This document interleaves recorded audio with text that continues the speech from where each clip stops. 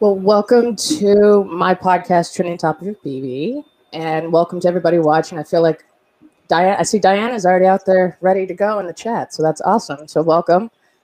I know it's late on the East Coast, so thank you everybody for tuning in. If you don't know me, my name is Brooke Brown. I'm the host of this podcast, and my lovely guest, John, I'm going to introduce in a second here, and definitely check out his Twitter and Instagram. But before I get there, there are some, I just want to remind people out there, when you listen to this podcast coming up Monday in audio form, if you could give it a favorable rating, and then I will keep, I'm going to put a lot of links in the episode description also to John's podcast for you to check out, because we're going to talk a little bit about that today. So thank you, John, for joining me, and welcome to my podcast. Hey, it's a pleasure. Thank you for having me. Hello, everyone out there in live streaming land. Awesome. And I do know that you were just on, you had a lovely chat with Diana and a few of the ladies for Virtual HellCon, which was our fan-run Lucifer convention. Yeah, it was super cool. Yeah, and it was a great interview. So definitely, if you haven't watched that, check it out on that YouTube channel. But for those that don't know, let's kind of do a little bit background. I know you started you were in a couple bands, and you have a musical background, and then you have an extensive career in acting. So for those that haven't checked out your podcast yet or heard the other interview, kind of just start with your background. Wow. Okay. Well, I was a kid. I grew up in New Jersey. And I started off with music, and music for me was always a passion. It's always been something that I've kind of gone to first in life. I started out playing in rock and roll bands in my neighborhood. There was a bunch of neighborhood kids that were up to no good, and we decided one day that we wanted to, after we all were able to get MTV on cable. When we finally got cable in our town, we finally got MTV. We all wanted to be rock stars, and so everybody kind of took up their instruments. You know, the guitars went pretty quick, and the drums went pretty quick. Nobody wanted to play bass, so I got stuck playing bass. And what's interesting is, you know, I turned out, I ended up loving playing bass guitar. And so, you know, I was in a little band growing up when I was about, you know, 14 or 15 with the neighborhood kids. And then I got more serious about it and kind of bounced from band to band throughout high school. And I found a band with a couple of other kids that were pretty proficient with their instruments, and we started a band that played contemporary stuff like at the time, because we got to talk about, like, this is around like 1987, 88, like that was around the time when this band happened. I was in a band called Sunsplash, and we had two different shows. We would do a contemporary show that was a lot of bands from the time, like REM and U2 and The Cure and bands like that. But we also had a full-on Grateful Dead show that we did that actually was really popular and did really well. And we took that all over New Jersey and New York City. And we made a nice little living doing that. And the band kind of like broke up, and everybody went off to college, and I didn't know what to do. So I guess, you know, I decided to go to college too. And while I was at college, I discovered acting. But I've always still, you know, stuck to music. And while I was acting, I was also playing in bands. Some were good, some were absolutely terrible. But you know, being in a band is a lot of fun. It's a great way to learn how to work with other people, and it's the most fun you can have with your clothes on. Awesome. So I have a few follow-up questions because, Sure. Not to age you, but Diana put this in the chat, and I was born around the same time. But Okay. My love for the 80s music, I want to get into, because you've Yes, let's mentioned do it. That's one of my favorite things in the world to talk about. So I'm all for it. Okay, so you mentioned in previous podcast episodes or other interviews that you love the like synthesizer side, because I do want to pick your brain about your proficiency in Ableton, because I'm struggling with that. Okay. But before we get to that, I want to talk about the influence. You talk about the synthesizers in music. I'm also a huge into like freestyle and also the new wave. I mean, Depeche Mode, when they did their last tour, I had to go see it, and it was epic. And I hope they tour again. And obviously Duran Duran has new music out, and all kinds of, I mean, U2's never going to stop because Bono's amazing. So talk about like that influence, like in your life as well. I know, how did that parallel with you falling into bass guitar? Because bass guitar is actually my second favorite instrument that I've always wanted to learn, because I played saxophone, which is why my screen name is Saxy15, is because I play alto and bass sax. And then I love that. That's great.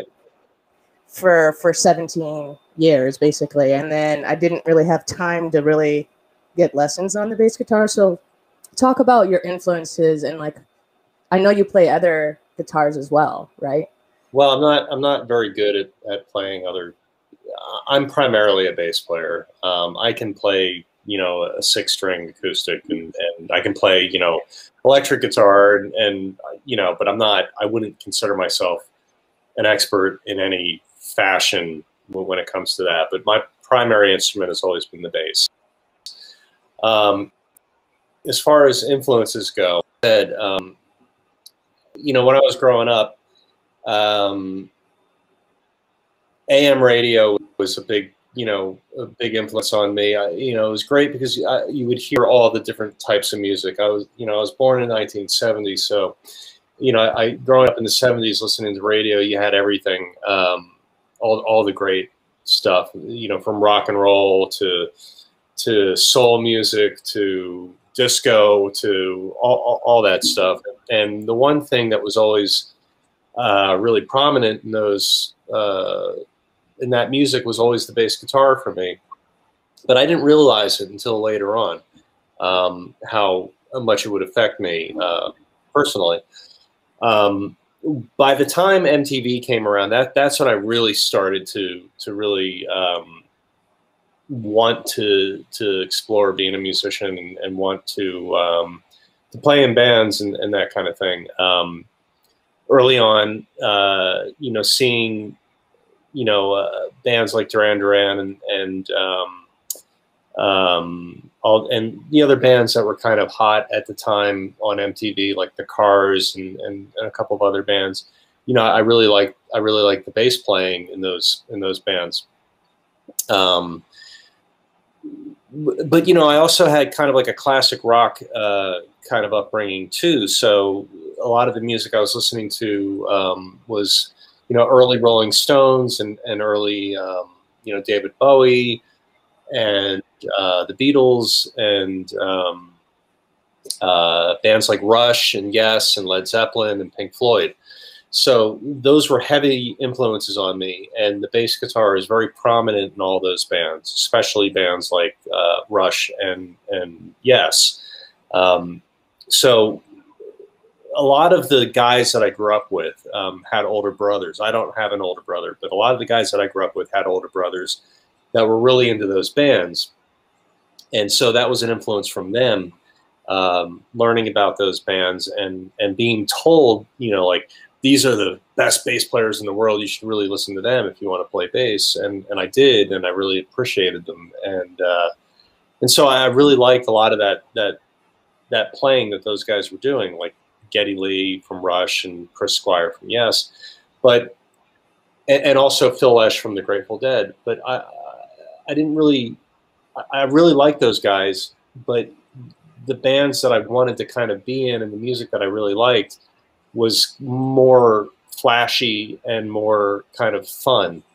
like Duran Duran and a lot of those '80s bands, Level 42 and things like that, where you could dance to it. It wasn't like, sit down and get stoned and just zone out to those classic rock bands. And don't get me wrong, Pink Floyd for me is one of my top 3 bands. They're one of the greatest bands ever and a huge influence on me. But as a bass player, I always kind of tended more to go more towards the dirty, the dirty kind of dancey, disco-y, shake your ass kind of bass playing. Well, I love that. Well, you mentioned something earlier about falling into the bass as if it's the reason I bring it up is that to me, I've always found you need a bass guitar. You don't always have to have a drummer, but you need like a bass or some sort of other instrument that is part of the rhythm section. Well, you definitely need the bottom end, because that's what it is. And, bass guitar players and drummers get overlooked a lot. And they're primarily the most important part of the band because they hold it together. A band like U2 is great. Like The Edge is a fantastic guitar player, but without, Adam and Larry holding it down, it's just kind of a mess. You know what I mean? So, yeah. You need to have those guys kind of holding down the rhythm section, holding down the backbeat, and holding down the low end of the music. And anytime, like if a guitar player makes a mistake, nobody really pays any attention to that. If the singer makes a mistake, nobody really pays any attention to that. But if a drummer or a bass player like screws up, the whole thing is thrown off. So, and we don't get a lot of credit. Yeah, well, I agree with all of that. Like, it's one of those things where Well, it's funny because I play, like I was a band geek, obviously, and I played in marching bands even through college, and I played Barry sax in college, and our part was always with the tubas or the sousaphones in marching band, and so my first year in marching band, because I went to the University of Arizona, we did Tears for Fears. I went to Arizona. Oh, nice. Yeah, so my first year in marching band, because I did it my sophomore year, I didn't do it my freshman year, but we did the show that year was Tears for Fears, and I still remember my part. Great band. And that was great band. Yeah. Great bass player. Yeah, and I mean, I still remember my part from like that was 13 years ago or something like that. But it was this we were running on the field playing those like background bass licks because in band. So it's funny how I love the bass guitar, but also ended up playing Barry sax because it's parts are written kind of in that vein of being part of the rhythm section. So yeah, I always wanted to. But anyway, I want to get to picking your brain about Ableton because okay. I know a lot of people, before we get to questions, because I know there's some questions in the chat. So my brain, because of that, I have a hard time with DAW, specifically Ableton. I've tried it. I have a lot of ideas of music. I have a lot of music ideas that I want to put into some tracks. Sure. But for some reason, because my brain thinks in music theory, I can't get up past pushing buttons to make music come out. Right. So somebody who also plays instrument, can you kind of, I guess everybody's different, but kind of, I've had a hard time wanting to produce music in a DAW because of my musical background. So could you kind of ease my fear a little bit? Yeah, no problem. For those of you who are listening that don't know what we're talking about. Yeah, true. Ableton Live is a music software program that is, in my opinion, is one of the best out there. It's for a guy like me, it's very easy to use. So I naturally gravitated towards it. And the great thing about Ableton is not only can you record music on it, but you can also use it as an instrument, which I tend to do also. And the reason, well, all right, let me back it up. How I got involved with Ableton Live was I was in a band called Narco Tourist in Los Angeles back in the, I guess it was like around 2005, 2006, sometime around there. And we were heavily influenced by a lot of the electronic artists that were around at the time. You know, very influenced by bands like, you know, like Depeche Mode and things like that. But even more, you know, later bands like Underworld, The Crystal Method, Chemical Brothers, Prodigy. The Prodigy, yeah. Oh, yeah. All those bands, and we started getting into using Ableton Live, and that's what we recorded our record on, and we used Ableton on stage as our sequencers when we would play live.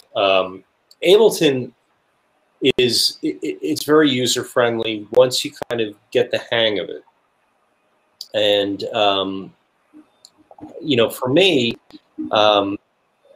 I love it. I think it's one of the better programs out there to record music on. And I actually used Ableton when I created a web series called The Rolling Soldier.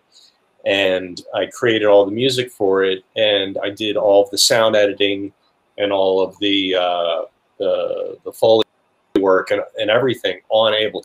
So all the music, all the sound, everything that you hear on my web series, The Rolling Soldier, was done on Ableton Live. So it's not only just for musicians, but it's also used a lot with sound design and also with you know, scoring and that kind of thing, and film editing. It's a great program, and I you know, you should give it another chance. There's tons of tutorials on YouTube for beginners on how to get started with it, and I highly recommend doing a deep dive, and because that's what I did, because I was always an analog guy. Like, my thing was like, I plug my bass into my amp and I play. But then when it came to recording an album, you know, because we had to do it on our own, we had to learn how to use it. And the way we learned how to use it was really through YouTube tutorials, and it really was, you know, and now I use it pretty much every day. I love it. I absolutely love it. It's my favorite thing. One of my favorite things in the world. I guess my block on it, because I bought a MIDI controller about 3 or 4 years ago, and it came with the light version of 10.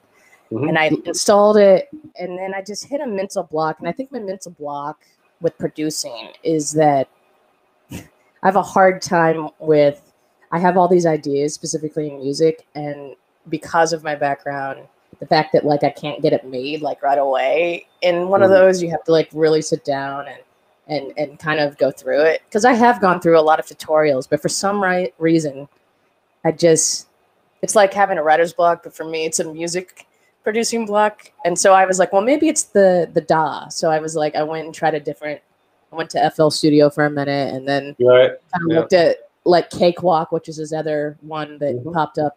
And I know that everybody, well, specifically I'm huge into electronic music. So I know Ableton and FL Studio are the side by side. Yeah. So I was like, it doesn't make sense for me to look at these other ones that are not even as good. So maybe I'll pick it up soon. Well, it depends on what you're doing. If you're doing like loop-based music, you know, Ableton, you're able to do loop-based music, but you're also able to record straight tracks also.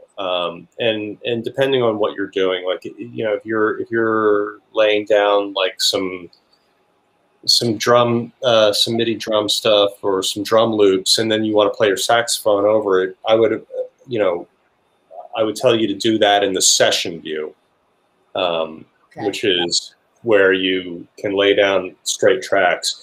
I think the arrangement view is where it's loop based. So maybe you don't want to concentrate so much on the loop based stuff. You want to concentrate on the stuff where you're tracking. So focus more on that. That might help you.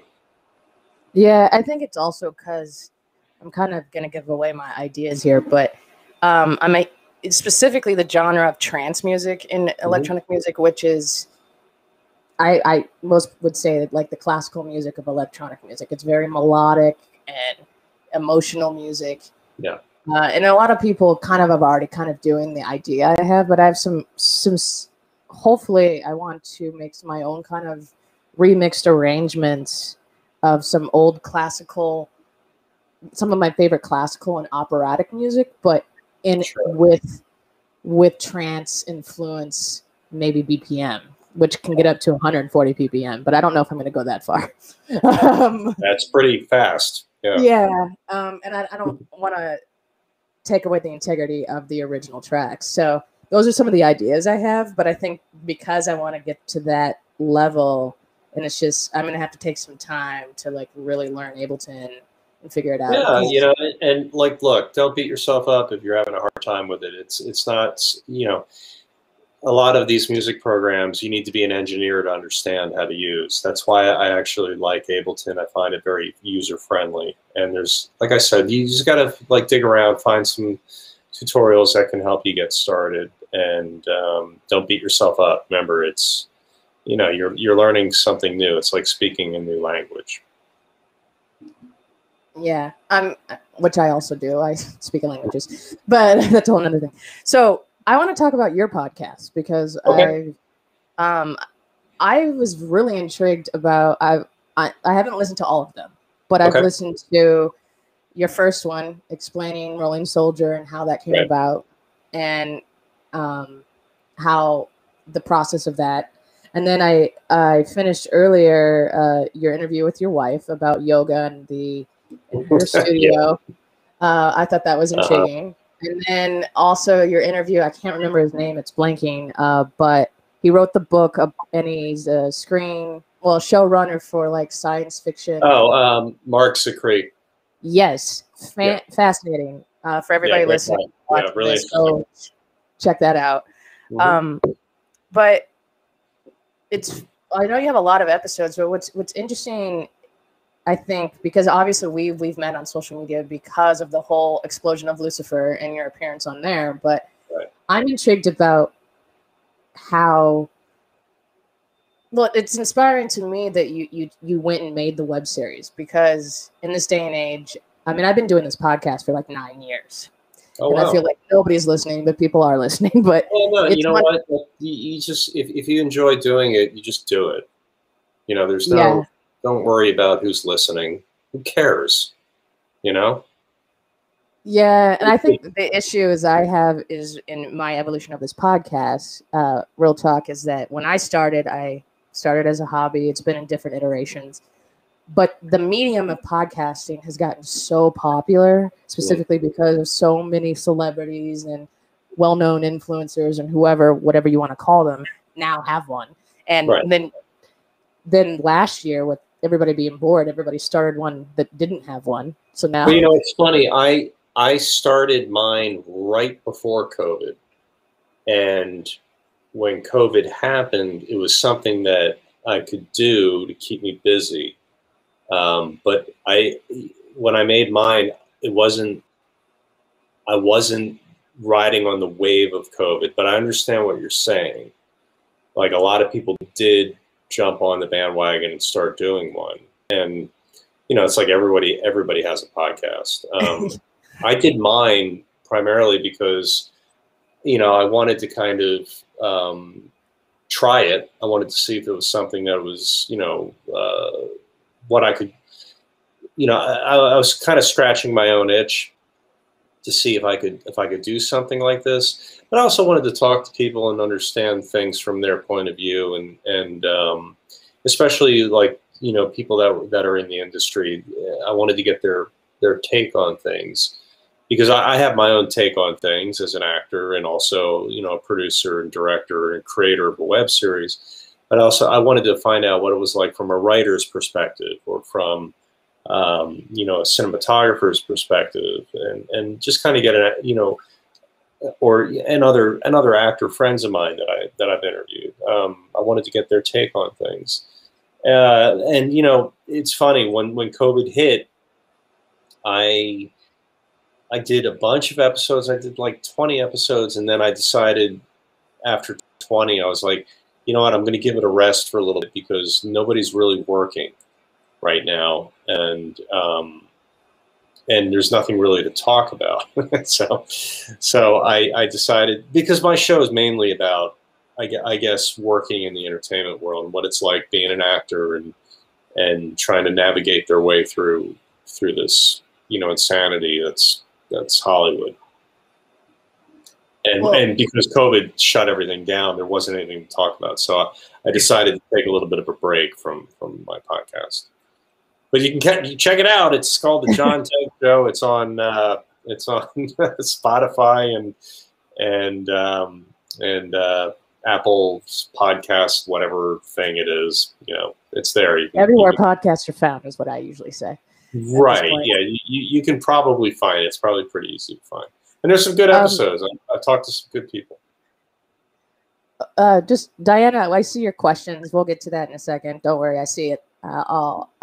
But the reason, don't get me wrong, I still love podcasting, but it's funny how it's just easier for people that are already well known to be like really successful in the podcasting, and then get all these. Then you have like really the nitty gritty of podcasting where it's people that are like grinding and I think it's fun. Like I've been interviewed by a lot of people on podcasts that I don't know how many listeners they have or subscribers. And for me, when somebody asks me to do something, I find that to be, I find it interesting that, number one, anybody would want to talk to me. Number two, it's kind of a nice honor to be able to talk a little bit about what I do. I guess interesting, but I wouldn't be concerned about who's like, you're not in competition with anybody.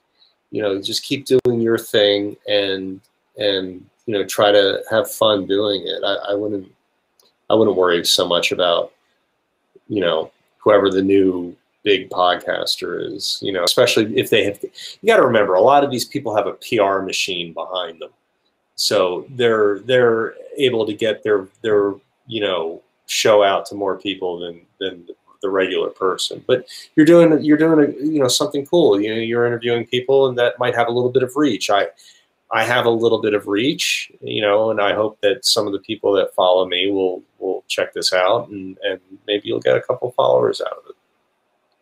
Well, definitely. I mean, I'm honored that you wanted to be my guest, because I actually, for months, have been like wanting to reach out, and life got in the way. But what I'm getting at about your podcast is I think the reason why I found your podcast so intriguing is I'm also this type of person, if you haven't figured out, that I'm really into the inside baseball of things, where I like to know. And I think your podcast is intriguing because you're kind of giving an insight to the entertainment industry. And as much as the entertainment industry is, from my limited point of view, it's I'm giving an insider's view from my perspective, where it's I'm kind of one of those, I don't want to say a lower tier guy, but I'm not a big player at all. I'm a working class actor, so I'm kind of giving my perspective, the working class actor's point of view.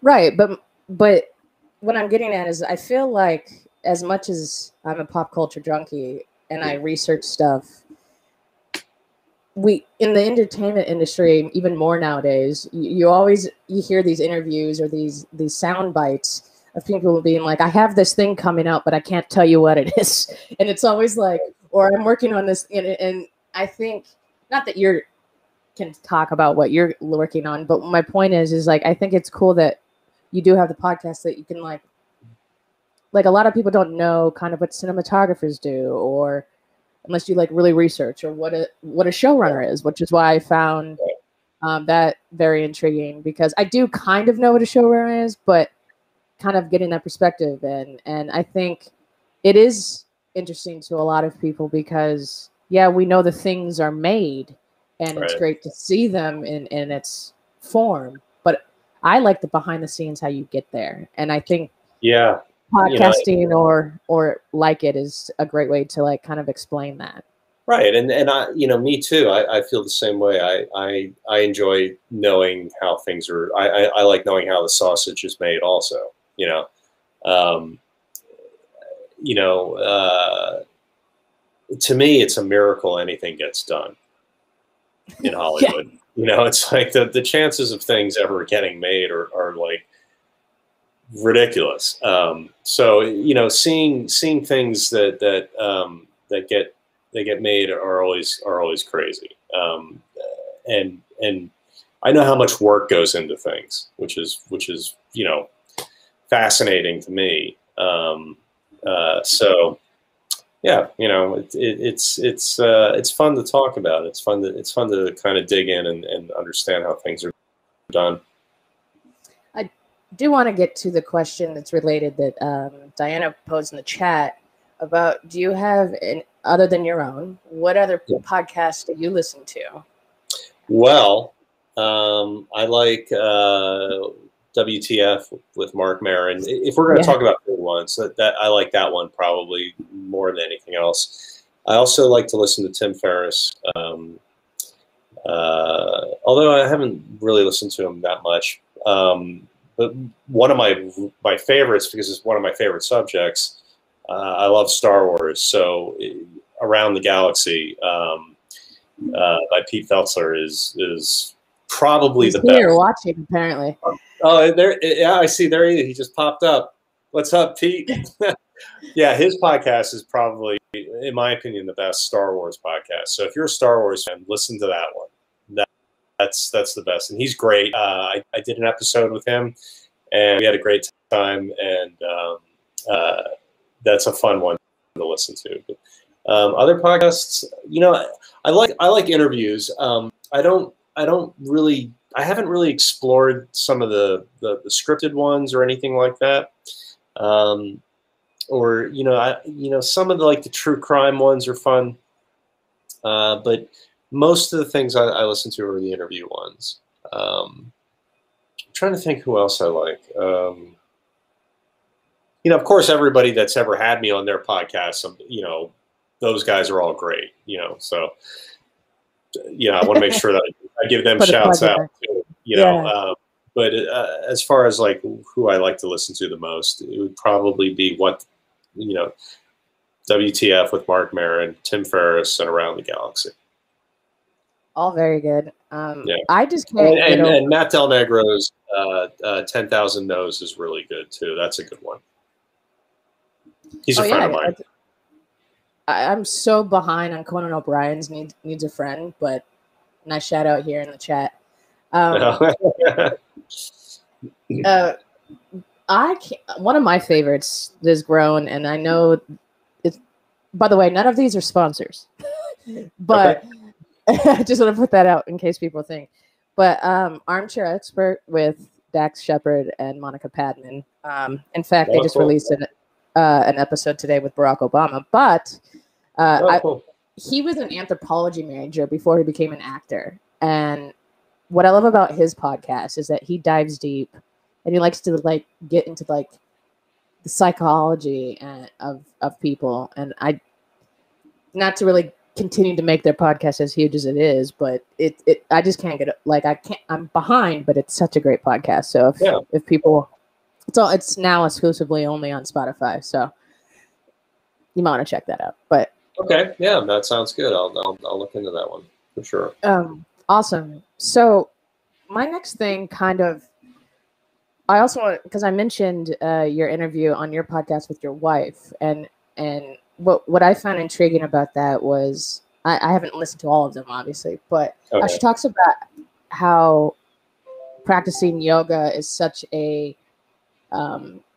helpful thing in your profession. And I know you're not hardcore about it, but and I haven't obviously caught up on your podcast, but can you talk about, you know, because people always make the joke about Hollywood and people going to yoga studios, but I think there's real value into either yoga or meditation, specifically in your line of work, because you talked about how it can be really stressful at times and very unstable. So it's very stressful because it's so unpredictable. And things like yoga. Here's the thing: any physical exercise is good for you. I'm a martial artist. I studied Shotokan karate and I studied MMA, and I've done martial arts for a long time. I've taught martial arts for a long time, and the value that you get from those things are really good, especially if you're in an industry like mine where, number one, you've got to kind of stay on top of your health and fitness because, you know, when you're on camera, you want to look good. But you also have to have, you got to be grounded in something. And like my wife, she's a very well-known yoga instructor in Los Angeles and in Hollywood. And we've got one of the most popular yoga studios in LA. And thankfully, and she's an amazing, amazing teacher. You know, yoga is one of those things. I'm not a practitioner because it's just one of those things that I just never gravitated towards. Maybe, you know, later on I'll start to kind of pick it up. In fact, I've been wanting to kind of do something, you know, a little bit slower since, you know, I'm older now. Martial arts is hard on the body. But things like yoga are very important for what, you know, for the kind of work that I do. And I do kind of like a little bit of yoga with stretching and that kind of thing. But yoga and meditation are probably two of the things that you're when in Hollywood when it comes to, you know, actors relaxing and getting centered and getting focused to be able to do their work. I studied transcendental meditation. I practiced transcendental meditation. That's helped me out a lot. It helps clear my mind, and it also helps kind of keep me calm. I can be kind of a high-strung person. You know, if you ever watch any of the work that I do, I play a lot of stressed out people. And that's probably not too far from, you know, what my real life is like. I tend to be a kind of guy who, you know, those things are easy to access for me because because of who I am. But in order to relax enough to be able to do that kind of work, meditation and some kind of physical, you know, fitness activity really helps. And I think that's why you hear about it a lot, is because those, you know, they really help performers, you know, they keep us in shape and they keep us centered and focused and our brain right. And you know, those things are valuable. And you know, we get ragged on a lot in the press or in the media, and you know, people are, you know, oh, these LA actors with their yoga and all, and meditation and all that. There's a reason we do it, and if more people, you know, practice these kind of things, their lives might actually, you know, kind of improve. It's not just for you know, actors and musicians and singers and people like that, you know, performers. It's actually for everybody, and it's beneficial for everyone. So Diana talks about fitness activity, and her question is, have you practiced Tai Chi, or I don't even know how to pronounce it. I'm not going to butcher it, but yeah, I've done a little bit of Tai Chi with my martial arts stuff. I try, you know, we would incorporate a lot of Tai Chi into our opening kind of stretching exercises to get warmed up. Tai Chi is a great form of martial arts. It's also a great form of moving meditation. I highly recommend anything that puts together physical activity and also some kind of breathing and mindfulness. And what kind of prompted you to study martial arts? I know you probably studied it before, like the big popularity of. When I was in New York, when I left college and moved to New York to pursue a career, my first manager told me I was fat and I needed to get in shape, and I hated going to the gym. And I remember I used to walk past this martial arts studio on my way to auditions, and so I poked my head in to see what the story was, and I took a free class, and after that I was hooked. I loved it, and I wanted to do the kind of work. I wanted to be in projects that did a lot of action-y kind of stuff, and having a martial arts background was something that I thought would kind of, augment what I wanted to do. Yeah, I mean, I'm intrigued because I've in a lot of the podcasts I've listened to, I've heard that that's kind of helped a lot of actors practice some sort of martial arts. I know Robert Downey Jr. does it. Yeah. Many other. Robert Downey Jr. is a Wing Chun guy, and that's a very cool style. Yeah, I mean, it's good for you. It keeps you in shape. Keeps you healthy. You're also learning how to defend yourself, which is really important.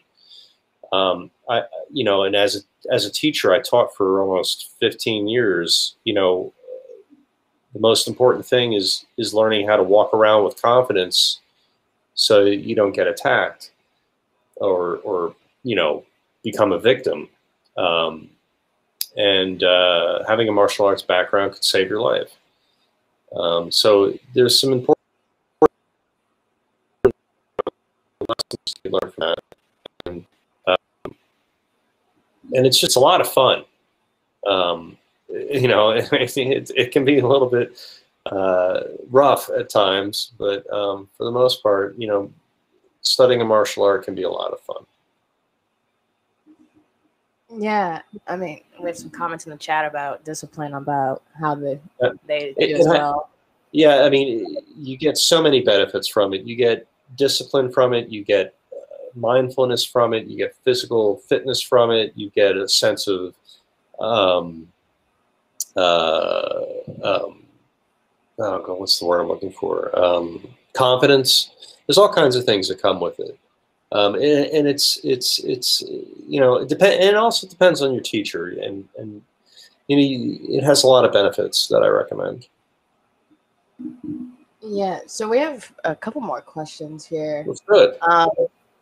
So Margie says she's listened to every one of your episodes of podcasts. So now that you're busy getting into acting again, now that COVID's kind of hopefully behind us, is that going to just be kind of a hobby, or first of all, Margie is I just want to say hi to her. She's always been a very supportive person, and I love her very much. Thank you for all that support that you've always given me. The podcast, I right now I don't have any. I'd like to start it up again. It's just about finding the time to get around to doing it. Since they've lifted the ban in Los Angeles, the mask ban, we've seen a lot of. There's been a lot of activity. A lot of stuff has started shooting again. I just traveled to New Jersey to visit my family, but right before I left, the week before I left, I had 7 auditions, which is a lot. And then yesterday I had 3 auditions in one day. So wow. Things are definitely picking up. I'm hoping that I book one of these gigs. It's like, we'll see what happens. But yeah, things are definitely picking up, and if I can find the time to do some new podcasts and get some more guests, I'd love to do that. Awesome. Yeah, I actually spent 2020 in LA. Oh, cool. I had moved there right before the lockdown, so that was fun. Yeah. Interesting year to be in LA. Yeah, very. But so I guess what I want, my next kind of questions would be around, because of that, for those that may listen to this in the future or watch this, to kind of go back to what we talked about, you just making your web series. And I love how, like, on a lot of your social media profiles, you say you make your own luck. What do you, any advice that you could give to anybody that is still apprehensive about just doing the thing or writing the thing or whatever it may be? Yeah, it's hard. I don't know if you can hear my dog in the background barking. That's Lila. She's doing her thing. As far as moving forward and creating a project of your own, or even starting a project, the hardest thing is starting. Really, I struggle with it all the time. So I'm no expert, to be honest. When I made The Rolling Soldier, I did it out of necessity because I needed to reinvent myself as an actor. And I wanted to be seen in a certain way that I wasn't being seen, so I created the vehicle for myself to do it. But as far as, creating and making something, creating, a project or creating a piece of art or putting yourself out there, the first step is always the hardest. And you got to realize that you're not alone, with it. You got to realize that everybody out there is having a hard time, getting started with something. But if I could give any advice about how to do it, I guess I would say, choose something that you're super passionate about, that you really know really well, and find things about it that you love the most. Talk about it and do it. Start telling your friends around you that you're going to do it, because they'll start holding you responsible for it. That'll help. And then call in the favors, ask the people around you if they can help you. And then, see where it takes you. You might learn. The thing about what I learned the most about The Rolling Soldier was I always knew that I was, a pretty good actor. I knew I could act, but I didn't know I could write, and I didn't know I could direct and produce. So I learned a lot about myself in that area. I was able to figure it out. Somehow I figured it out. And the only way you can do that is by doing it. There's no other way to get around it. You can sit and you can talk about it all day long, but until you start to put it into action, you got to, at some point you have to say, and I don't mean to be crude, but you got to either shit or get off the pot. You know what I mean? It's either you do it or just, you're going to be talking about it for the rest of your life. So it's about, gaining the courage and just doing it, and realizing that it might not work, it might fail, you might completely make an ass out of yourself. But I think you'd be much more happier in life knowing that you tried than not trying at all. That's my advice. Awesome. Yeah. I mean, I might be venturing into another project away from the podcast. Yeah, cool. Go for it. So that I might be announcing soon. So that's kind of a personal question on my own. But thank you. Just do it. And you know what? Don't listen to anybody's opinion. People's opinions are who cares? Who cares what your mom and dad say? Who cares what your friends say? Nobody. Who gives a shit? Just do it. Really. I mean, their opinions don't mean anything. Yeah. Just I've learned that. Do it. Yeah.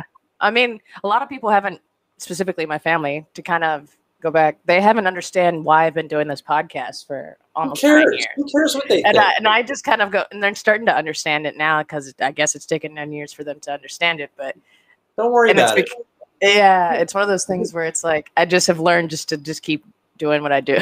If you enjoy it, that should be good enough, you know. And if they don't understand it, then it's not for them. Who cares? Yeah. Really, I mean, honest to God, like, who cares?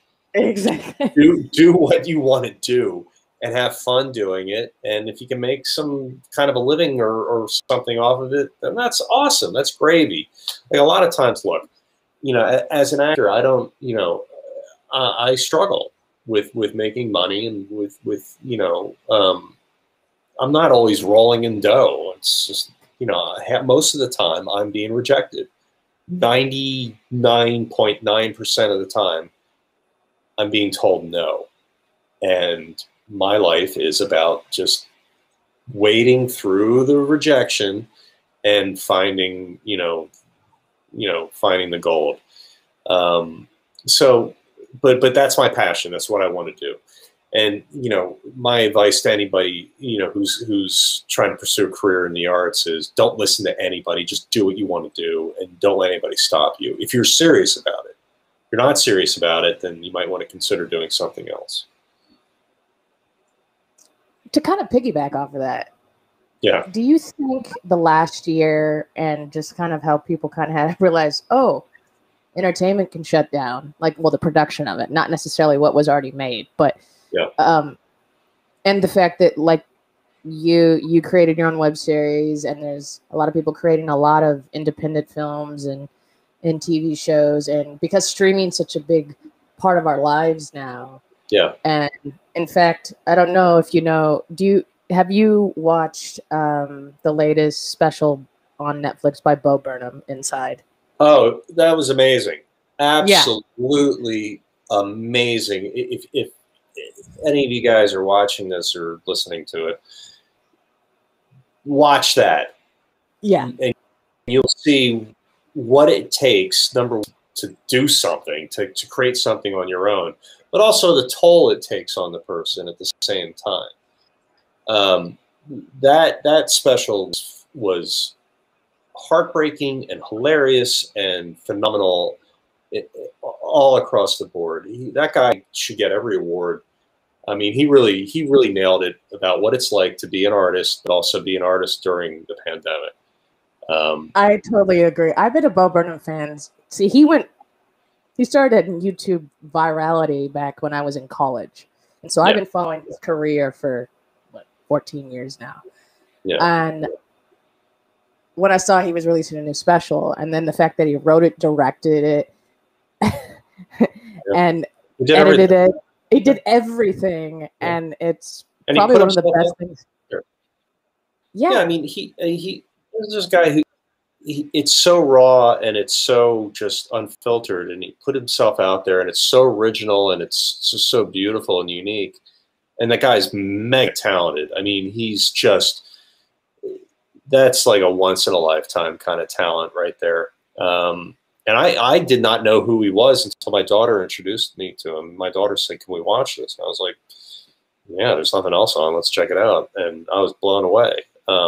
That's one of the best things I've seen all year. Probably one of the best things I've seen in a long, long time. Highly recommend. Yeah, Thumbs I also up recommend to that guy. Yeah, I also recommend his other specials, like that are on Netflix as well. Yeah, I'll have to check those out. Yeah, just because the musical comedy aspect of it, I think I fell in love because I love comedy and I love music, and he's brilliant at both. Yeah, it was really, really cool. Yeah, not to be like, again, not sponsored, but recommend for everybody. Highly recommended. Yeah. All right. Well, I don't want to keep you too long, but this like hour has flown by, and I want to thank everybody. But before we leave, I do want to go back to some questions that were in the chat. Let's get some questions in from everybody who's tuned in. So Diana asked, "Is there any instrument you would want to learn to play that you don't already?" I guess I'm adding that last part. Sorry, Diana. maybe piano is something I wish I was good at.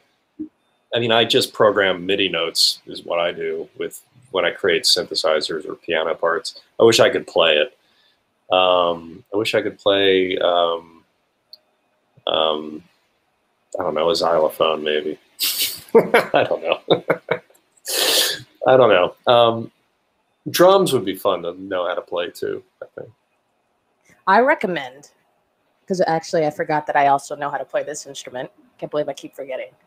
I play steel drums. I miss that. Oh, really? That's cool. Yeah, I started that in high school and played a little bit in college, and then put it down to just focus on school and saxophone. And then every time I hear steel drums or like somebody putting what I think is probably something from Ableton in a track now, I'm like, oh, I missed that. I wish I was on that, playing that instrument. Awesome. And then along those lines of music, there was another question about what is the best concert you've seen in person? Oh, well, God, that's a loaded question because I've seen so many. I think the best concert I've probably ever seen was when Roger Waters came back and did the Wall tour. Wow. That was incredible. I mean, from the beginning to the end of it, I've never been to a concert that had that kind of like theatricality to it. It was just unbelievable. But from a from a visceral standpoint, like a full on out of body experience, rock and roll experience. U2. I saw the Joshua Tree the first time when the album came out, and that blew my mind. And then I saw them, 35 years later when they did it again, and that blew my mind. Seeing Underworld perform for the first time at Coachella was amazing. Bunk was amazing. Anytime, and then when to reunited with the original lineup, I mean, I was out of my mind. That was one of the best times I've ever had in my life. But I mean, I've seen so many people: the Rolling Stones, David Bowie, Pink Floyd, REM, the countless Grateful Dead concerts. I mean, it's hard to say just one, but if I had to really pick one that blew me out of my socks, it would be The Wall for sure. Okay, since you mentioned it, and this last year was a big deal, let's talk about Daft Punk for a second. Yeah. First of all, RIP to them breaking up, but not that they've they haven't really been touring for a long time anyway, or they've been producing and doing their own stuff. But when that was news months ago, like last year, the chatter online was funny about it because all of us that kind of grew up with Daft Punk or always wanted to see them live but never did when they were touring, because it was hard to get a ticket to anything that they were doing, especially in their heyday.